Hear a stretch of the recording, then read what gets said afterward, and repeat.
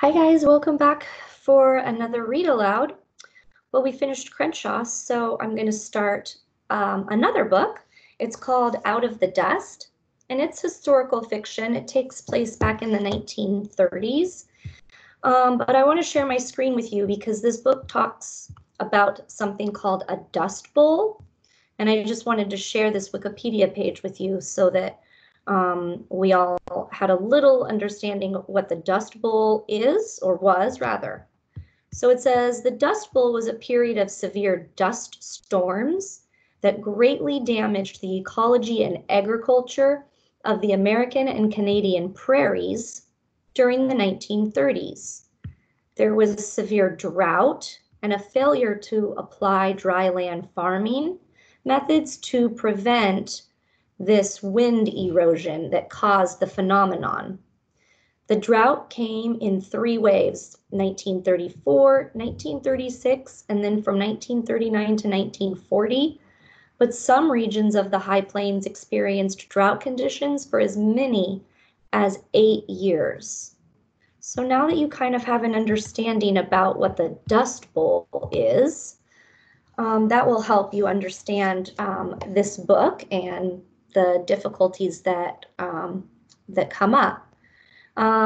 This book is written in an interesting way just because it's broken into sections by season, and it's sort of told in a poetic way. It's not told like in necessarily complete sentences that flow like paragraph to paragraph. So it's a pretty fun and easy read, even though the story is kind of depressing at times. So we start in winter, 1934, although the beginning is August 1920 in the beginning. As summer wheat came ripe, so did I, born at home on the kitchen floor. Ma crouched, barefoot, bare-bottomed over the swept boards because that's where Daddy said it'd be best. I came too fast for the doctor, bawling as soon as Daddy wiped his hands around inside my mouth. To hear Ma tell it, I hollered myself red the day that I was born. Red's the color I've stayed ever since. Daddy named me Billy Joe. He wanted a boy. Instead, he got a long-legged girl with a wide mouth and cheekbones like bicycle handles. He got a red-headed, freckle-faced, narrow-hipped girl with a fondness for apples and a hunger for playing fierce piano. From the earliest I can remember, I've been restless in this little panhandle shack we call home, always getting in Ma's way with my pointy elbows and my fidgety legs. By the summer I turned 9, Daddy had given up about having a boy. He tried making me do. I look just like him. I can handle myself most everywhere he puts me, even on the tractor, though I don't like that much. Ma tried having other babies, but it never seemed to go right except with me. But this morning, Ma let on how she's expecting again. Other than the 3 of us, there's not much family to speak of. Daddy, the only boy Kelby left since Grandpa died from a cancer that ate up most of his skin, and Aunt Ellis, almost 14 years older than Daddy and living in Lubbock, a ways south of here and a whole world apart, to hear Daddy tell it. And Ma, with only great Uncle Floyd, old as ancient bones and mean as a rattler, rotting away in that room down in Dallas. I'll be nearly 14, just like Aunt Ellis was when Daddy was born by the time this baby comes. I wonder if Daddy'll get his boy this time. So that was January 1934. This one's called Rabbit Battles. Mr. Noble and Mr. Romney have a bet going as to who can kill the most rabbits. It all started at the rabbit drive last Monday over in Sturgis when Mr. Noble got himself worked up about the damage done to his crop by jacks. Mr. Romney swore he'd had more rabbit trouble than anyone in Cimarron County. They pledged revenge on the rabbit population, wagering who could kill more. They ought to just shut up, betting on how many rabbits they can kill. Honestly, grown men clubbing bunnies to death makes me sick to my stomach. I know rabbits eat what they shouldn't, especially this time of year when they could hop halfway to Liberal and still not find food. But Miss Freeland says if we keep plowing under the stuff they ought to be eating, what are they supposed to do? Mr. Noble and Mr. Romney came home from Sturgis Monday with 20 rabbits apiece. A tie. A tie. It should have stopped there, but Mr. Romney wasn't satisfied. He said, Noble cheated. He brought in rabbits somebody else killed, and so the contest goes on. Those men, they used to be friends. Now they can't be civil with each other. They scowl as they pass on the street. I'm scowling too, but scowling won't bring the rabbits back. They're all skinned and cooked and eaten by now. At least they didn't end up in Romney and Noble's cookpots. They went to families that needed the meat. January 1834. This one's called Losing Levy. Levy Killian moved away. I didn't want her to go. We've been friends since first grade. The farewell party was Thursday night at the Old Rock Schoolhouse. Levy had something to tease each of us about, like Ray sleeping through reading class, and Hillary, who on her speed writing test put an even ton of children instead of an even 10. Livy said goodbye to each of us separately. She gave me a picture she'd made of me sitting in front of a piano, wearing my straw hat, an apple halfway to my mouth.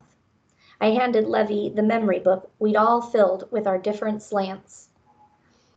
I couldn't get the muscles in my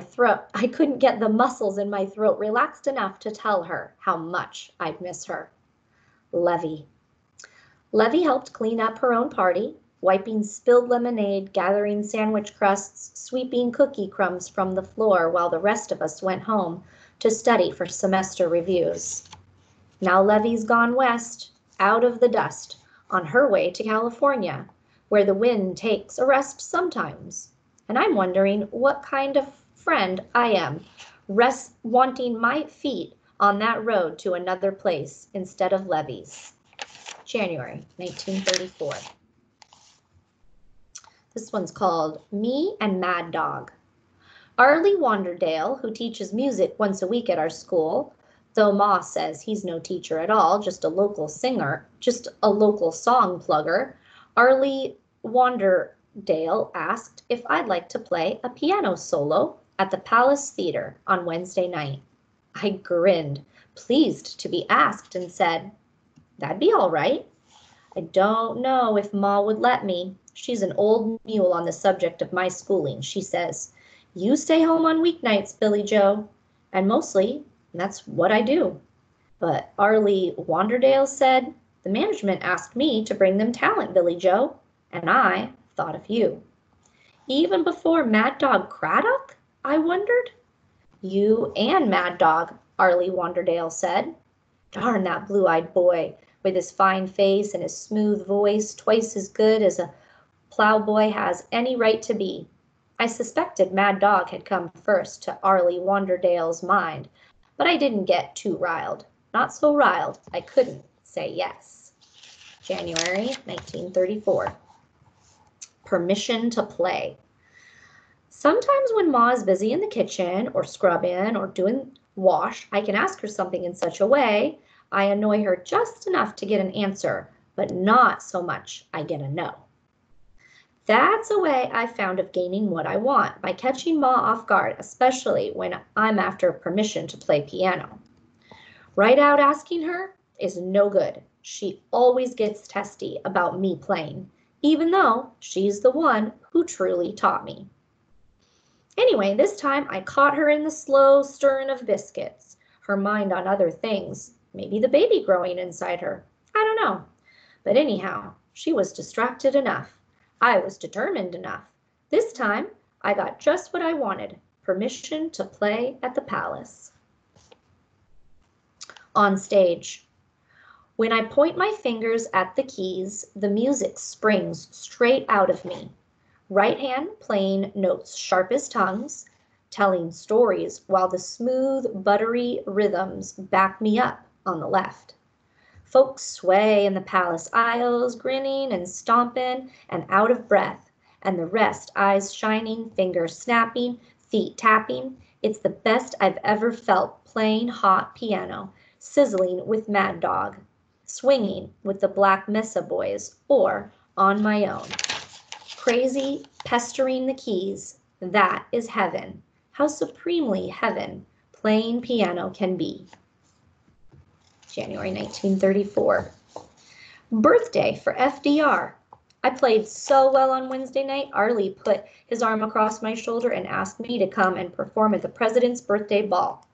Ma can't say no to this one. It's for President Roosevelt.